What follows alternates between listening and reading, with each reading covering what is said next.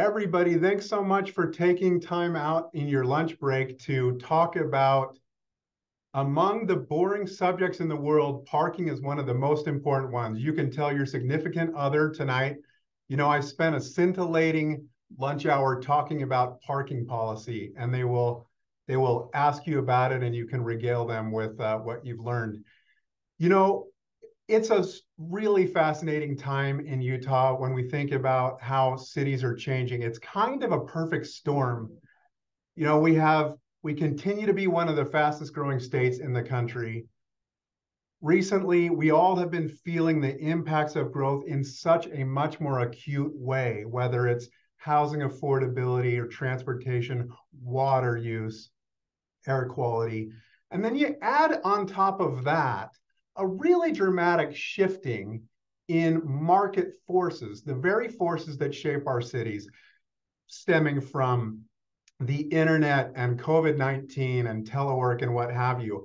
So we're going to talk today about what all those things mean and why parking is important as we think about that perfect storm. Today, I'm Ted Knowlton. I'm the Deputy Director at Wasatch Front Regional Council.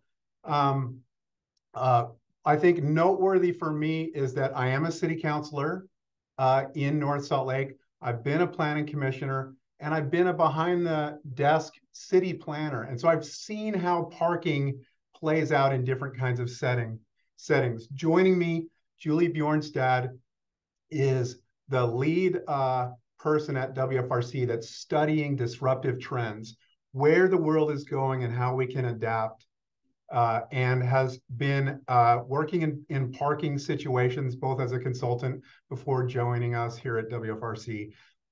And then lastly, we have Mark Shepard, who, in addition to being the mayor of Clearfield, he's the vice chairman of the National League of Cities, and he's also the chair of WFRC's Transportation Committee. So it's a fantastic group that we've got here today. Likely joining us will be Meg Ryan from the League of Cities and Towns, their lead planner, who will help us in the conversation as we move forward today. Here's what I'm going to do. I'm going to talk about why parking is so important, and that it really makes sense for us to think about parking not as a one-size-fits-all, but as a custom approach to the different kinds of contexts that we have in our cities. Then Julie's going to drill down into the big things that have changed. Why are those market forces so different? And then she's going to introduce this really cool collaborative guide we've got, the Parking Modernization Guide produced by Utah's transportation agencies.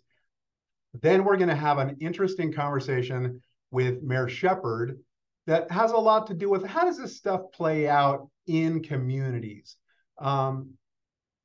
Residents have concerns, maybe businesses have ideas, developers have wants and needs. How does it all play out as we think about how this stuff lands in a community? Now, so parking is a big deal. It's a big deal for a whole bunch of reasons. But think about it this way. It's a lot of land. In downtown Salt Lake City, we're talking about parking being about 30% of the land area. In a suburban commercial setting, it can actually be more like 60%, 2/3 of the land. So we're talking about a lot of land. Now, land usage means it affects how much infrastructure we have to build. It affects how much revenue we are developing as a community. Users, businesses need parking. It's important for their customers. They're thinking about, how do we help make our business succeed? But they're also thinking about, well, where in a city can we go where the land is sufficient for the parking that is required? Tenants have to pay for parking. They want parking. They have to pay for parking. For moderately priced apartments, each parking space adds about 12% to the rent. And so there's a little bit of a trade-off that way. Tenants themselves, parking is about 17% of the ongoing rate that a tenant pays to rent a space, in a in a strip mall or in an office building or what have you. And then, of course, neighbors. Neighbors care about it. You know, they come to think of, very understandably, that the parking in front of their house is sort of, in a way, it's theirs. And that ownership of it in their head can often be a little bit of a challenging situation to play out if parking spills into those kinds of environments. And you can see this headline from Salt Lake City: another parking flare-up in the latest test of Ninth and Ninth's willingness to urbanize. So parking is a big deal. Getting it right is an interesting question. What we'd like to put forward for you is, how do we deal with parking based on the different contexts that we have in a city, in a region? Now, to kind of set the stage on that question of one size not fitting all, you know, many of you might have been involved in a really interesting public engagement process called Guiding Our Growth. This is a statewide conversation about Utah's future. And in this, we actually had 19,000 Utahns say, this is how I think we deal with the challenges of growth, the challenge of ongoing growth. And so people were asked this basic question: where should we allow new housing? And 25% of respondents said, you know, it doesn't make sense to allow housing in existing communities. Orange in this graphic here represents new housing. And they said, you know, if we are going to allow housing at all, it ought to be in new communities. 25%. 75% said, yeah, we should allow housing in new communities, but we also should at least allow it in our city and town centers. And so you can see that in the bottom part of that graphic there on the right. Now, one of the benefits you see is there's actually less need to develop new communities if you have more development within city and town centers. When we talk about parking, those are two very distinctly different settings. The survey itself actually tells people, you know, when it comes to parking, these are not the same. That it actually says this when you hover over an option in that survey: growth in town centers would mean parking gets less convenient. Visitors would need to walk further from parking or may need to pay for parking. It's sort of queuing up that there's a trade-off based on the setting for growth. So when we talk about city and town centers, these are places that you know that are historical: downtown Provo, Salt Lake City, Ogden. They're also new places. So the Holiday Town Center, Mill Creek Commons, new places that we are working on creating, whether it's downtown Daybreak, Vineyards, Utah City. There's a lot of them that are happening across the entire Wasatch Front. And these are really interesting places that focus activity. They mix uses in a walkable setting. They tend to be near transportation options. And that's kind of what we mean by centers, city and town centers. A lot of communities around the Wasatch Front have said, you know, it's part of our vision to either enhance the existing centers we've got or to create new city and town centers. And the framework for exploring that vision is our shared Wasatch Choice vision, which is Southern Box Elder County, Weber, Davis, Salt Lake, Morgan, Tooele, and Utah counties, including the Wasatch Back, Summit, and Wasatch counties. A lot of communities, Morgan, have said, look, let's explore our future city and town centers through the Wasatch Choice framework. I'll just show that graphic there on the right to just identify that centers can vary in scale, and they're not one size fits all even themselves. Now, centers, this idea is a really important contextual consideration for parking, but I just want to talk for 1 second about the benefits of centers. You know, there was this consultant firm that did some work in Weber County and that explored, hey, what's the difference in the, you know, the taxable value that we create on a per acre basis when you look at a center versus sort of a more conventional development setting. And here you see this contrast that 5.8 acres of the building on the upper left, the Eccles building, would equate to about 50 acres of the Newgate Mall. So pound for pound, if we're thinking about revenue in our cities, revenue generation, we're thinking about economic activity for the region, and we recognize that land is scarce, then centers help us maximize that value. You can see it here. This is showing you the height of an area as a reflection of its value per acre. And you can just see centers popping up in this as well. Now, so if centers themselves are a really important and interesting context for parking, I think I would put forward to you as an underlying theme for this conversation that you kind of have to treat parking in those places distinctly. And I think it's a useful construct to say that when it comes to parking, I can't read my own thing here, that there is an almost impossible trinity. You can kind of think of, hey, there's different things that we want from parking. We want parking to be cost efficient.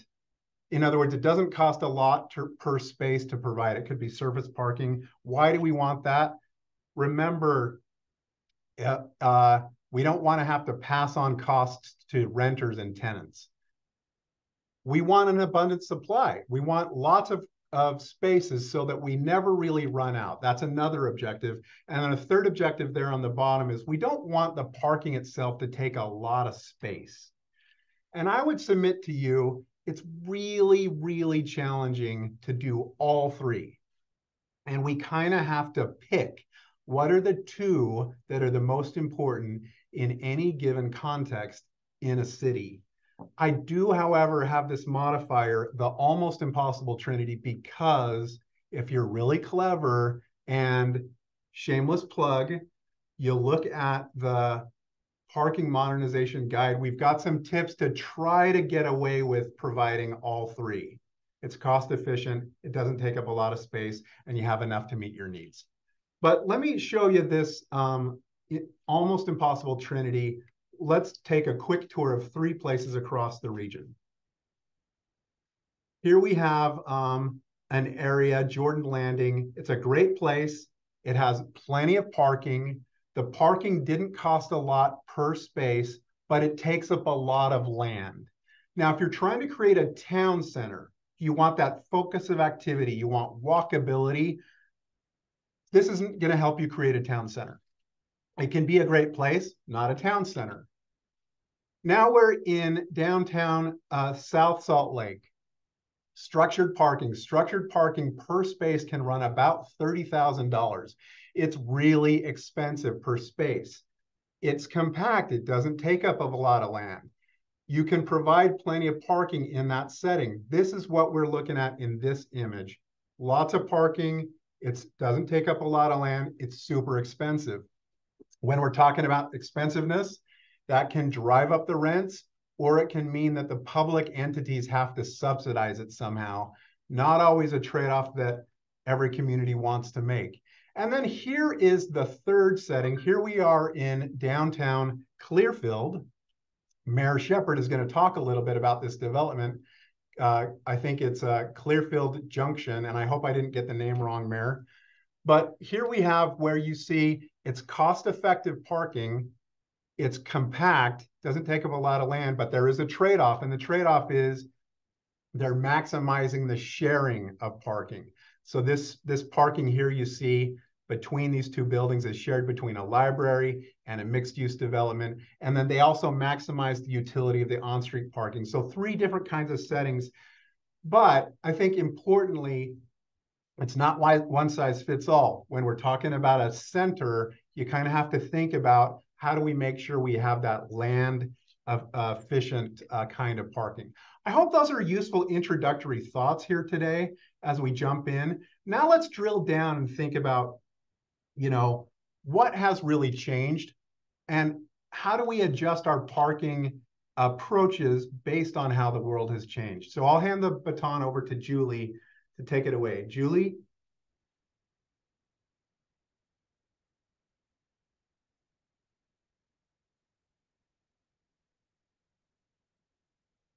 And if I need to, Julie, first of all, you got to unmute.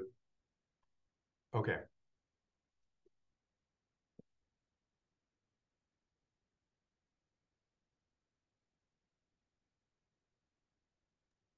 Okay, thanks, host. I could not figure out a way to unmute. All right. So I am apparently in charge of the future technologies and can't even figure out current technology. So here we go. I'll talk today about today's codes, why they're sort of out of date, and then share some ideas for helping to recalibrate them. So first, we're going to go travel a little bit back in time. Imagine that the year is 1950. So there are both more cars than ever and fewer people than ever going to downtown. And so how does one solve this problem? How do we get more people to take their cars to downtown? Well, the planners of yesteryear determined that this problem could be easily solved by increasing parking supply and then ensuring that every new development that came into a city had a minimum number of parking spaces. And this would solve our struggling downtowns at the time. Cities codified these minimum parking requirements within their municipal codes. They look something like this. Tables that say for each land use unit, there's a required number of parking spaces. And most of the time, this data isn't necessarily informed by what's actually happening in a given city, but by information in a book called the ITE Parking Generation Handbook. This is produced by the Institute of Transportation Engineers. And the data within this book looks a little like this. You can see all the data points, the trend line. Sometimes that trend line is not very fitted, and what the average rate may be. And so these averages are often used as the basis for municipal codes and as the basis for when a development is trying to estimate how much parking they may need. They use this information. Until very recently, this data was from mostly the 1980s and 1990s, and a lot of it was collected in suburban Florida. Now, as someone who grew up in suburban Florida in the 1980s and 1990s, I can tell you firsthand that Utah at the end of 2023 is quite different from Utah or from Florida at the end of the last century, which is, sort of issue number one. Is the data that we're using reflective of the current time that we're living? So the Parking Generation Handbook actually warns the user against this type of one-size-fits-all approach, which Ted mentioned earlier. So for instance, this is directly from one of the editions of the IT Handbook. And, it says specifically, right, may not be best reflect local conditions, that surveys of comparable local conditions should always be considered as one of the best means to estimate parking demand to account for local factors. So what do we mean when we say local factors? Well, the context in which we're planning our parking varies and can vary by things like intensity of development, the density of the street network, the availability and frequency of the transit network, the ability to safely walk and bike to destinations, and things like whether on-street parking is available. So all of these different factors directly influence how we travel to and between destinations. And in turn, that directly impacts how much parking demand there is and how much parking supply we would need to provide. So not accounting for this context, really does matter. It really does have real implications. For instance, here's a little city some of you may have visited, Salt Lake City. And when one thinks about downtown, usually we think of a bustle of activity comes to mind. We imagine streets with lots of restaurants and shops and little gathering places. But this isn't always the case, right? And one of these reasons is that our traditional approach to parking has not considered the variety of contexts in which, sort of we live our life. So for what some of you may consider like the urban core of Salt Lake City, that translates, this sort of not realizing the context, translates to about 30% of all land area within this urban core is dedicated to surface parking. Now, some of this surface parking we all know is definitely needed, but we have to start thinking about whether we can start using some of this existing parking in a way that allows us to take advantage of some of the surface parking and redevelop it to meet the needs of a growing region. This phenomenon is not unique to our downtowns. We see it in our suburban areas. And when we were doing the Utah Parking Modernization Study, we collected some data from around the region. And so, here I'm showing you Provo Town Center, Lehigh Thanksgiving Point, and Farmington Station area. And so regardless of whether transit was available, distance to transit, we see that in a lot of our developments that were developed after these parking minimums were put into place, that just under about 50% of our land is being dedicated to surface parking. Okay, so let's do a little bit more time traveling. Now let's jump up to the year 1980, going back to our lovely capital city. So this corridor may look familiar to you. Each year that passes, I'm sure it looks less and less familiar to you, or at least less familiar to this picture. And so while some things like the Jiffy Lube and that Chevron still exists on this corridor, a lot has changed, right? There's now light rail. We have multi-story residential going up. The trees got their leaves back. The sun came out. Ted and I have a joke that, if you wanted something to look good, you just put trees in it. So, as all of this stuff happened, right, people are moving along that corridor differently. And the greater neighborhood has changed as a whole. And so with it, our approach to parking. And so how we're getting around, not just in sort of our urban cores, not just in our transit corridors, but as sort of region and a nation and a world as a whole is changing. We have the rise of Uber and Lyft. We have apps that allow us to pay for things from our phone, making it easier to, to pay for parking, for instance. We have a more robust bike network. E-bikes are helping people bike more often. Our transit network has been growing as we've been growing as a region. And many more of us are working remotely, right? Everyone on this call didn't travel anywhere to get to this webinar.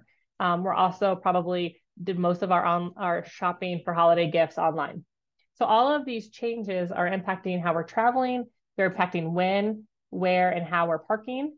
And so this is sort of the impetus for like why we feel that right now is a time to start relooking at the way we've been doing things to our parking. Julie, I would almost ask those that are watching this, ask yourself if you know how old the data is that informs your current parking requirements. There's a good chance if you don't know that it's pretty darn old. And as much as the world has changed, even if they're 10 years old, they actually might be in some ways obsolete. That's how much the world has changed.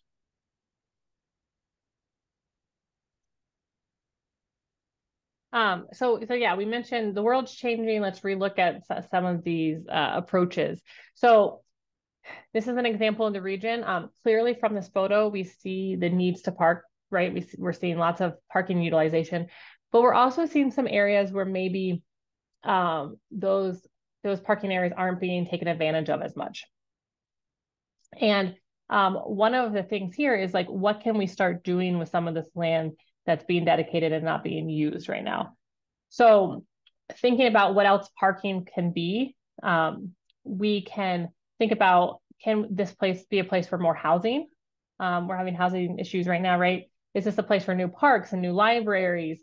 I beg you to think about where can we put the tail from the 9th and 9th whale? All of these empty parking lots can be used maybe in ways that kind of strengthen our community. And these ideas aren't far-fetched, right? We're already seeing examples like this. You can see this is in downtown or just outside of Salt Lake.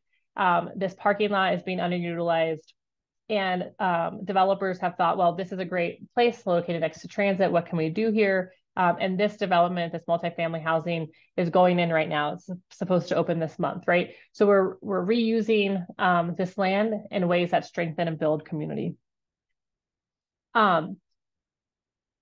We are also, I want you to think about how modernizing your parking approach can aid in bolstering the visions that you've set out in your general plan. So this is from Kaisel's general plan.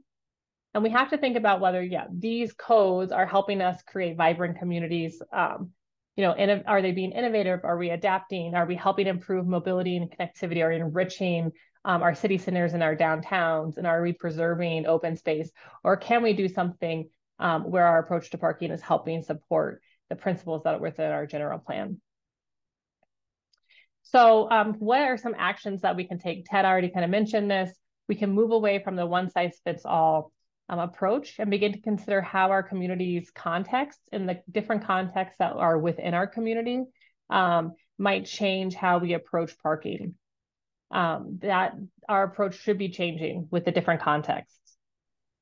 Julie, can I do a little interjection there? I think part of the fundamental rationale for that is the basic idea that individuals and businesses don't have the same parking needs. Parking needs are as diverse as our population. And even if you think of a category of land use, like a restaurant, the parking needs across restaurants can vary so dramatically. Oftentimes, these wants and needs of individuals or businesses, they actually sort themselves in a way based on the type of context. I mean, you can imagine for example, if somebody had an RV and 3 cars, would they pick downtown Salt Lake City? That's an example. And conversely, if somebody loves to bicycle, walk to the store, would they pick the big box area near the interstate as where they'd live? People tend to sort themselves based on their wants and needs. And I think that's this fundamental notion of not having one size fit all. That's great. Thanks, Ted. Another approach is starting to rethink how can we get the most out of our existing parking through things like shared parking. The imagery here is that these dogs are sharing a dog walker. Your parking can share parking lots. We can do parking districts, like a park once type of place. And so to start thinking of like, how can we optimize what we already have? And then another way is using recent data, gathering your own data to calibrate parking standards to your own community's needs. One thing that can help with this, if you're not ready sort of to take on the challenge of using your own data, is that actually, even though I kind of bemoaned the parking generation handbook earlier, the most recent edition actually has updated data, not from when and where I was growing up, but data that's collected in the last 20 years. And you can filter that data by the time it was collected, the location it was collected, and you can help is adding in that context of whether you have transit accessibility, whether you are a place that people can bike to, is this an urban area, suburban area? So the data that's in the most recent parking generation manual is much more comprehensive than it's been in the past. Ted. Okay, you came off mute.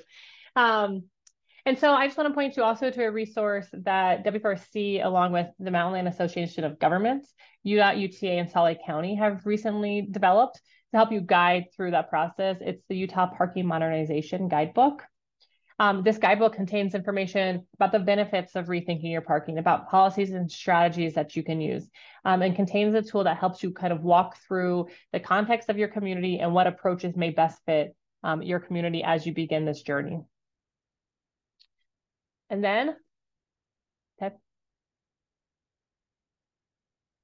Well, that was great. Thanks, Julie. And I just want to do a plug that if you've got a question anytime, feel free to go ahead and drop that in. And then we will fill those as we can here today.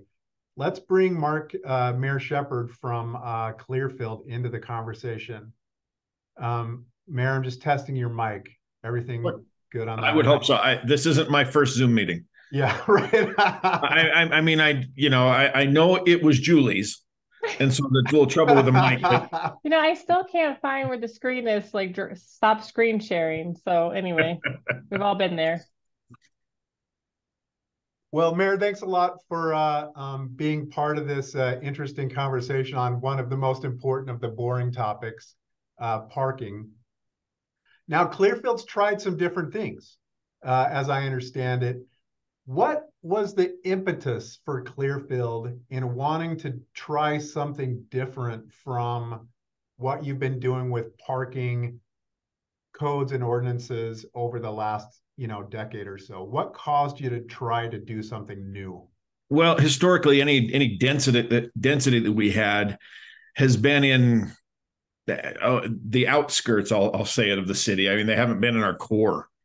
And so as we put in a form-based code to redevelop our downtown area, our State Street corridor, we had to take a look at something because we're dealing with a very limited amount of land. We've entitled or permitted or built, since in the last 5 years, roughly about 4,000 units of one form or another. And so when you plan for 4,000 housing units, planning for 4,000 parking spaces is a bit of a challenge. So we've had to look at different ways to address that. Hey, Mayor, can you tell us about a project in Clearfield? I know Ted mentioned one where a different approach was taken with parking. Yeah. Clearfield Junction, probably our best to start with, because we won. It was property that we were working with, that the city owned. We're working with the developer to make a project work. We'd already committed an acre and a half, roughly, of land or an acre of land to the library. And so Davis County was bringing in a library. The developer wanted to bring in 240 apartments. Not a problem, except that based on our parking standard at that time, there was no way to make that development work. And it's not what we wanted. We're trying to create a really walkable downtown area. And so it's a matter of getting cars off of the roads and making transit a little bit more accessible, and giving that walkability to a downtown area. And so we worked with the developer, reduced our parking standards significantly for that development, and then did shared parking as well with the library and a cross-access agreement between the two of them, so that all of that was together. We knew that a library would use parking during the day. That was, their biggest portion would be used during the day, and at night their spaces would be open. That said, they have during the day a very heavy demand on parking, and they would have to have their own specific spaces. And so, but we also realize the vast majority of their people will walk to a library. If it's a central location, they will walk. And so it was a balance of how do we provide enough parking for the apartments, and at the same time reduce that number to where it was workable. Now, you ask about success. Right off the bat, we got complaints. And initially, we had some complaints from the residents, and that was understandable. We had construction going on. They're releasing one building at a time, and there's construction equipment and supplies all over the parking that would eventually be there. As that finished and the development was good, or was complete, we stopped hearing complaints entirely from the residents of Clearfield Junction. We did, on the other hand, continue to hear complaints from our residents in the city. And that's been the kind of, I want to say, shocking piece to me, is that the people that are complaining about our parking at an apartment complex are not the people that live there. And it's because they see parking along State Street now. They see parking in front of the apartment complexes. They see businesses all along the front, because we put commercial along State Street and then apartments above it, and then wondering, where am I going to park? Well, there is parking there. During the day when those businesses are being used, there's parking. Afterwards, that parking is taken up by tenants. And it has a good balance there because of that. How has you and your city council viewed on-street parking?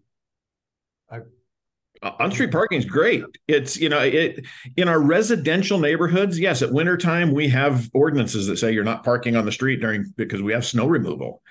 Along our State Street corridor, that's UDOT's land. And we don't control whether or not they park there, but we're fine with it. There is that risk involved, certainly, for a tenant. If they're parked out on the street during a snowstorm, UDOT's plowing roads. But we've also seen that as that's happened, they've moved off of the roads, and the roads end up, for the most part, clear, and we don't have to worry about it.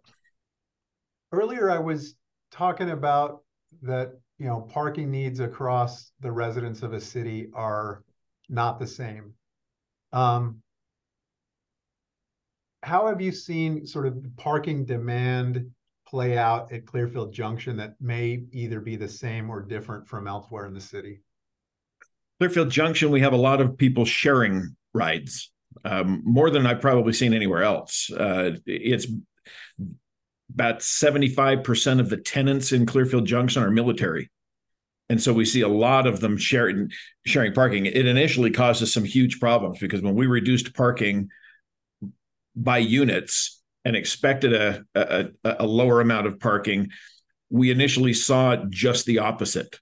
We saw airmen, because of the cost of housing, doubling, tripling, and quadrupling up in apartments, and every one of them having a car. And that was our initial problem with our parking. Quickly, we saw that without the parking, they started sharing cars. And one car is parked on base, and the airmen travel back and forth, and they only have one car. And so I've seen that, that's humanity. If the parking isn't there, you adapt. You will adjust. At Clearfield Station, if I had my way, as we bring that development online with up to 1,000 housing units in there, I wouldn't have any parking but street parking, because you force people into a whole different lifestyle. I've lived out of state, and I've lived in many places where you just don't park. You walk. Most don't even own a car. It's going to take us a while, I think, to get to that kind of a status in Utah where we're okay not driving everywhere we go.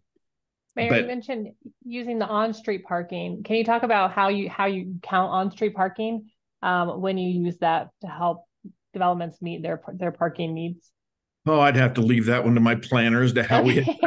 Okay, call Brad if you need it. Okay. Yeah, I'll check in with Brad.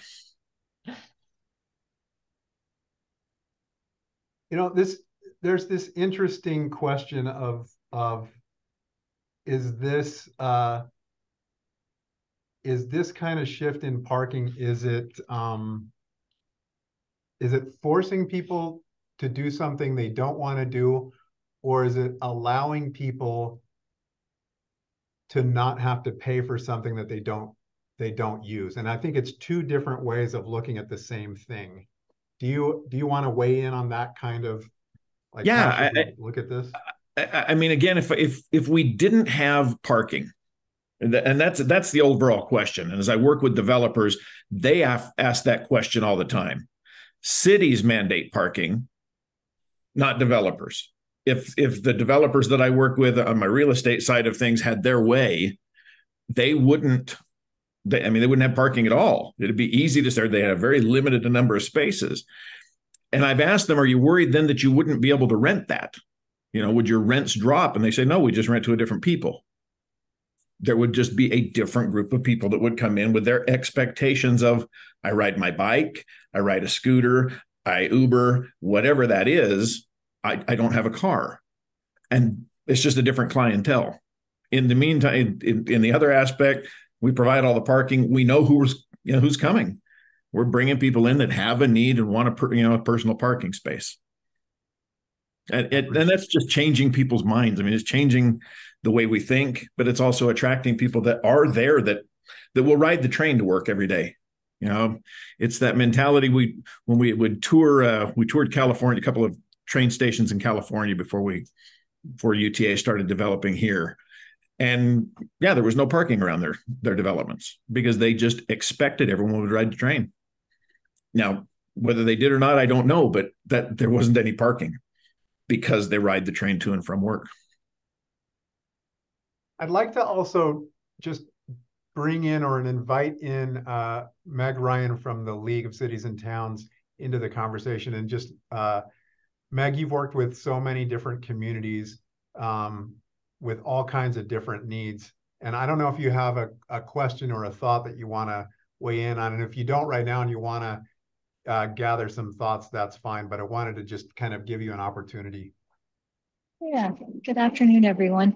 And thank you, Mayor. I think, Mayor, as you know, serving on the League's board, the neighborhood pushback on parking changes is sort of a big thing. And I don't know if you have any advice. I know you've talked a little bit about the example there, but was your council aligned with you as well? Was it a unanimous kind of effort to try this? And just any thoughts on that would be appreciated. It was both through our planning commission and our council. It was unanimous.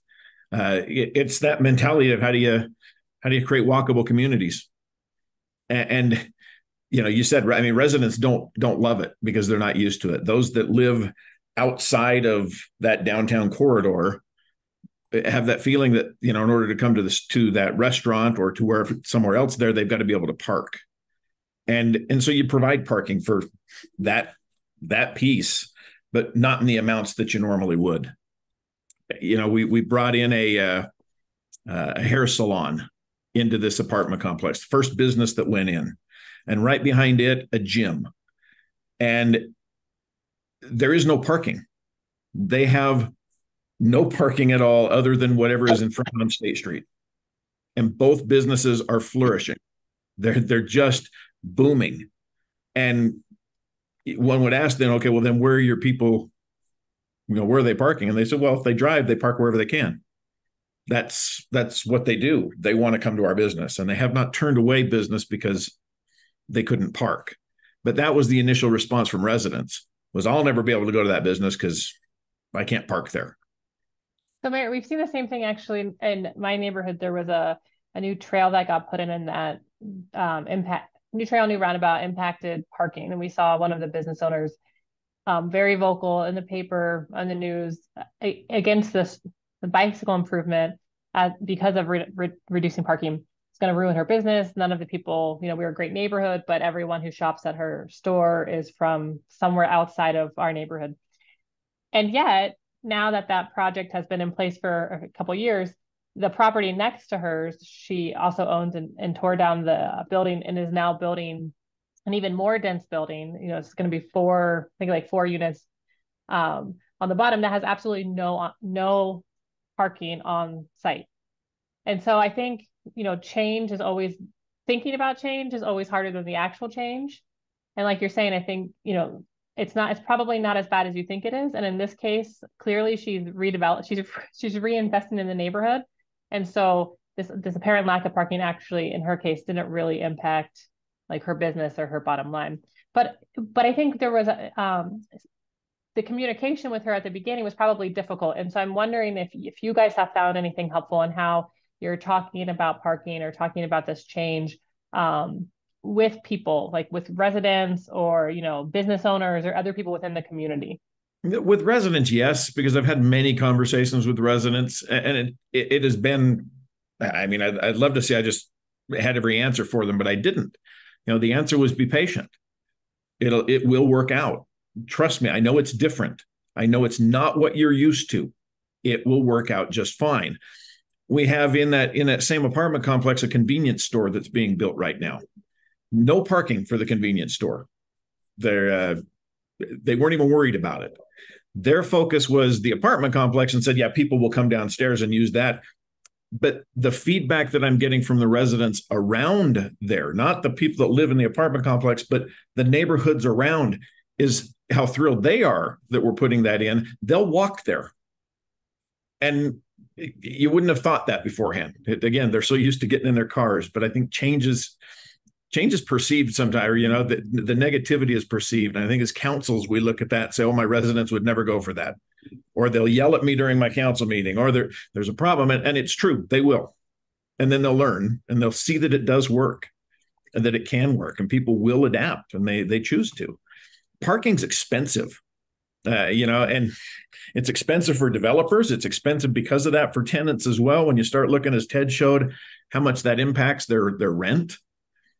I'd love to have everybody structure park if that was the case, but at $30,000 a space, you start looking at a 240 unit apartment complex, and you're $7.2 million in parking. That whole complex might cost them $50 million. And you just added $7 million of it just to tell them to park it. Now they get some benefit back from being able to build other things, but not to that extent. So it's hard for developers to weigh that out. For sure. And I used to use a rule of thumb of the land value point at which structured parking starts to make financial sense. and it was $2.5 million per acre just for the land. Yes. So you can get a sense of that. Now, that may not be exactly right anymore, but it gives you at least a rough sense. And that's not wrong. I mean, but land, up at least up in our area, you're looking at 600,000 an acre for commercial land. We need land to be 4 times that amount before they can start doing structured parking and have it make sense. There's a really interesting and tough to unpack question that from posed to the panel. How do you balance the current needs of a commercial space versus how needs may change in the future? And then this person goes on to say, for example, I've seen shuttle companies move into strip retail and then use almost all of the parking for neighboring tenants. Now, there's a couple of things to unpack about this, and if you don't mind, let me say a couple of things about this. First of all, let me tell you how uncomfortable it is as a planner or a planning commissioner to tell a business, you can't come into our city or you can't go to the site that you want the most because you don't meet parking requirements. You can't use a building that exists because you can't park it. And it's sort of heartbreaking for me to say, we don't really want your firm because we need the parking more than we want your business.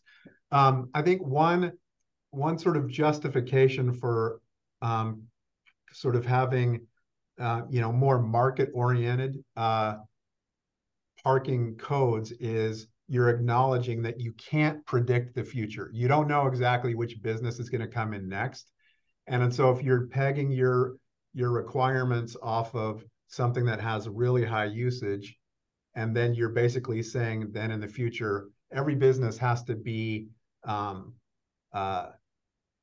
to meet that kind of parking dynamic. But there's another side to this, which the question gets at, well, look, if you don't have enough parking, then it may really inconvenience some of the neighboring tenants. And how do you deal with that? How do you manage parking demands that may spill into somebody else's space or what have you? And, I'd like to open that up and see if there's some thoughts and ideas there. I can weigh in on a couple, but I will blessedly not, for starters. Oh, go ahead, everyone.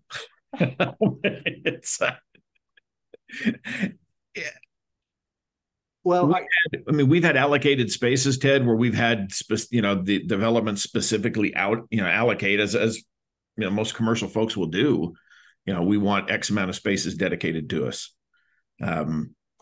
We see our businesses doing about half of that right now as I work with them. Our restaurant asked for 8 spaces.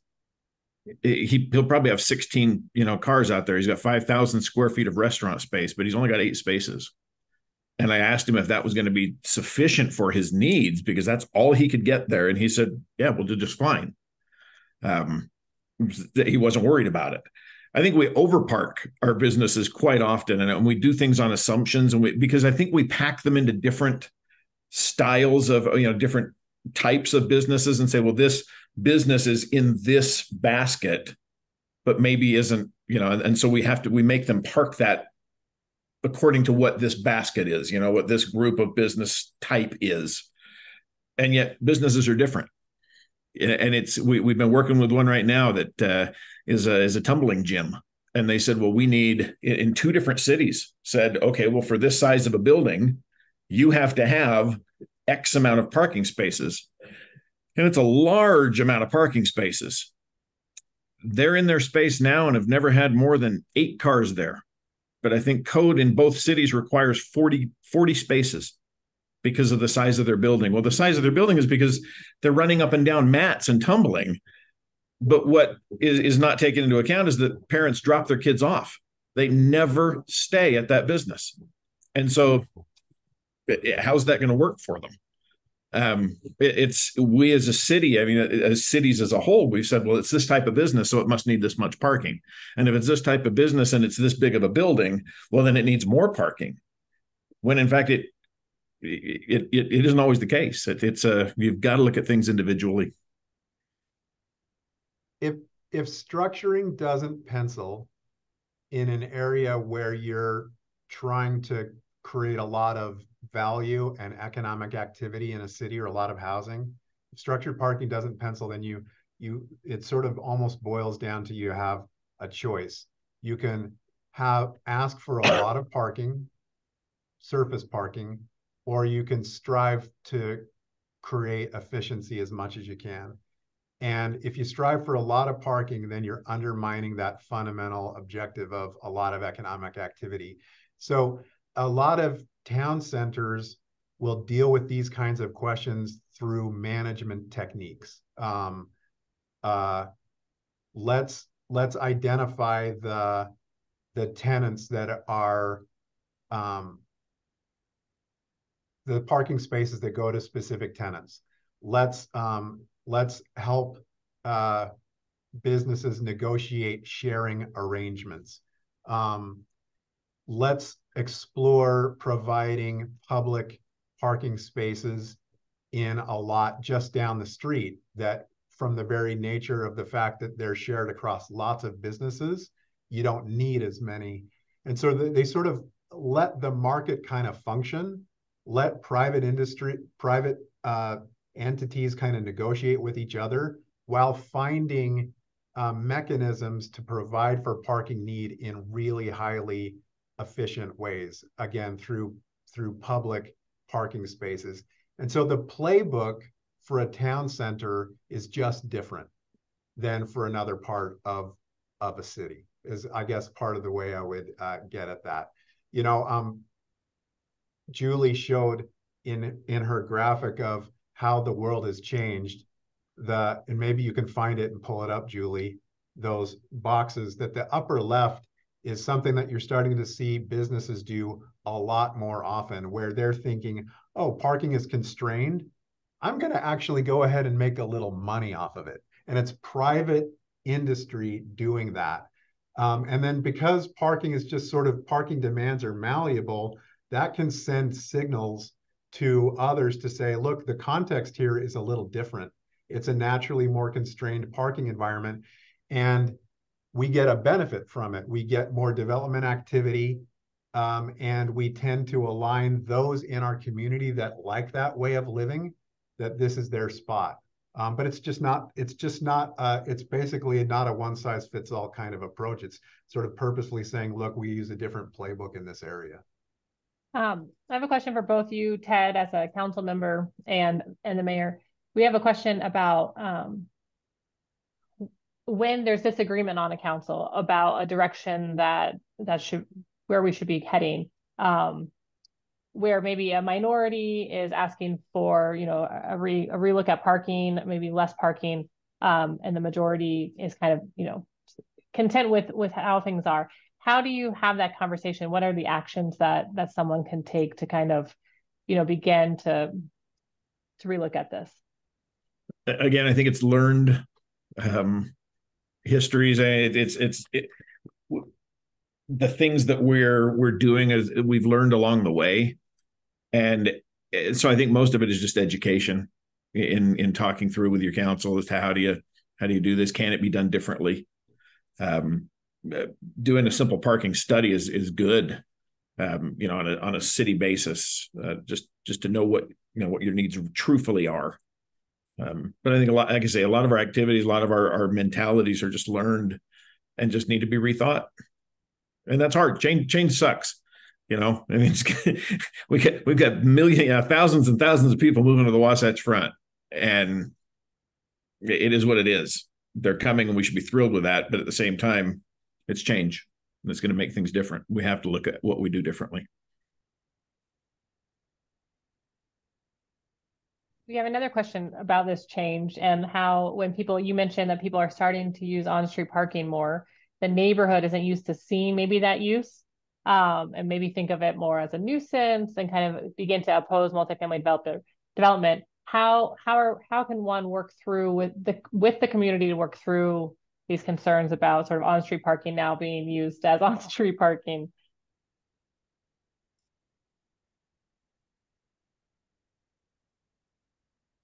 Do you have any idea?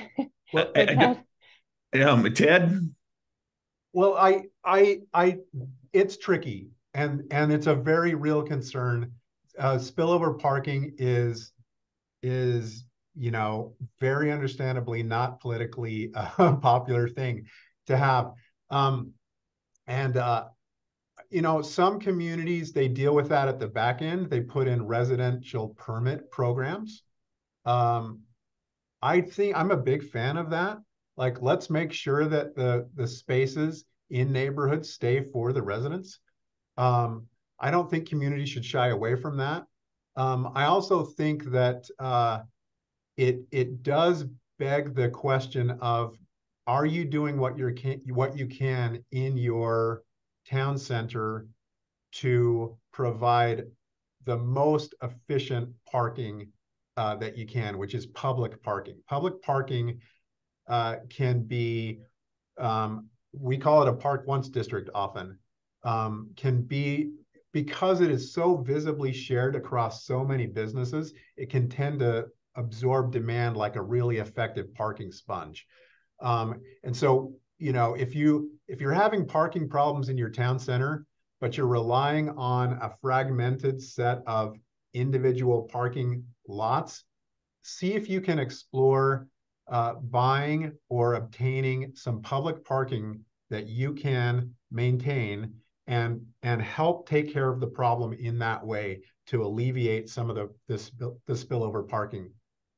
We've But actually again, discussed I that, think Ted. that, yeah, I already said it. Go ahead, Mayor. No, yeah, we've discussed that exact same thing, that as we continue to develop along our State Street corridor and our form-based code area, that the city needs to look at those. We just purchased 2 different houses right next to our development that's coming in.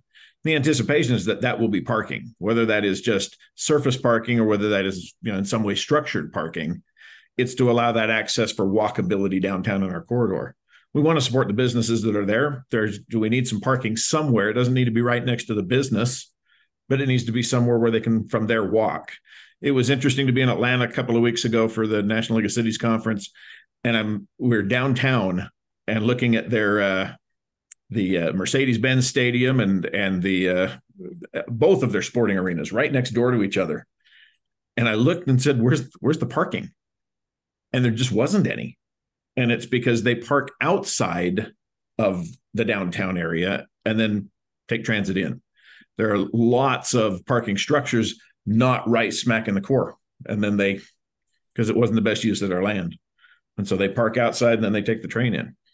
It was interesting to see that they'd adapted to that in that sense, to put 2 massive stadiums there that Mercedes sits 72,000 people. And there's not 72,000 parking spaces out there.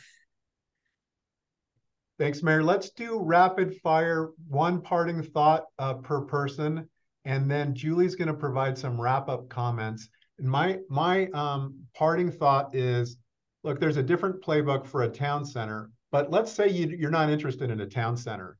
I think the basic idea of modernizing parking is that the world has changed so much, you really ought to go back and take a look at the latest data, even if you're not interested in a town center. So a lot of this is kind of revolved around that conversation of town center. But, last plug, just get recent data and then think about how it applies to your community.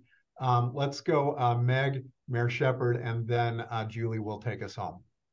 Yeah, to all the planners online, just try to keep reaching out to your council, and all the council members online, try to listen to your planners, see if you can start moving forward.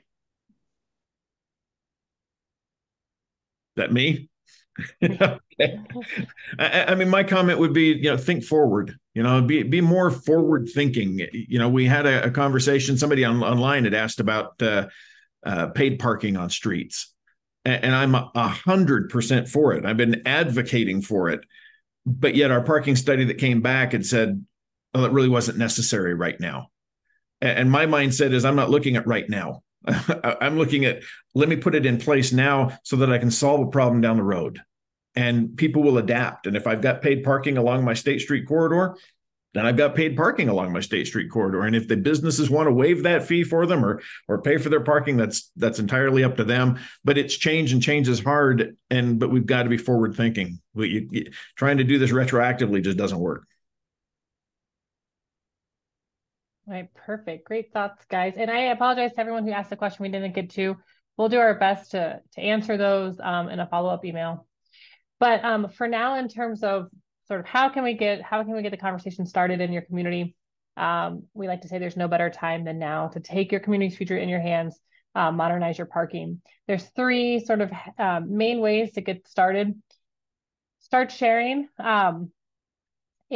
If you're in the WFRC area, we're happy to come talk to planning commissions or city councils, helping to get that conversation starting about parking modernization. WFRC has ordinance assistance and auditing programs. We're happy to look at your code, highlight some areas where maybe we're not taking into context in account, maybe where some data could be updated. And then we have the TLC program here at WFRC. MAG has the MAG Technical Assistant Grant Tag, MAG Tag. And UDOT has technical assistance as well for areas outside the MPOs. You can use that technical assistance to do parking studies and do this modernization work. I'll show you, here we go. If you're interested in the parking modernization guide, you didn't see in the chat, if you go to wasatchchoice.org, under resources up here at the top, you'll get to the parking modernization guidebook. Within that guidebook, it looks like this. You can see the table of contents. And as you go, there's lots of resources about the background, why this is important, policies. There's also a tool that you can use. You input your area's context, what some strategy options and policy options that you're interested in exploring. And from that, there's a range and reduction of how much parking you can reduce at a given development based on those strategies that you have in place, or the strategies that you want to explore further. Also, I'll just, it's 2024 in a few weeks, and I'm going to steal this from Ogden City. We're going to park like it's 2024. And that means that we're committed at WFRC to help you do that. We're interested, have some more technical trainings coming up, more webinars. If there's something you want to explore and deeper through an additional webinar, please leave it in either the question and answer or chat it to us so we can start having some ideas of what's interesting to you. We and the League of Cities and Towns are planning some parking mobile tours, which will be very interesting, looking at different parking strategies. And then we're happy to provide trainings with your commission, your councils. And as always, if you yourself have undertaken something like this, please share it with us so that we can share it back out, update our websites for more information sharing, for more examples for others. In the chat, we had that Lehigh uses drones to take, to assess parking data. And so that's, for instance, that's a type of sharing that we would love everyone to know. So that's sort of what the next year looks like for us on the parking front. And we hope that you stay engaged. And if you have any questions or you want to get started, let Ted or myself know as well. Thanks, everybody. Have a safe day.